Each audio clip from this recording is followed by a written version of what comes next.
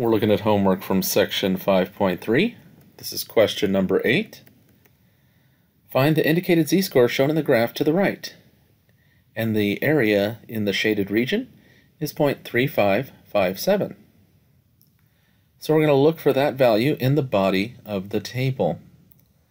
We're going to use the negative side of the standard normal distribution table because 0.3557 is less than 0.5.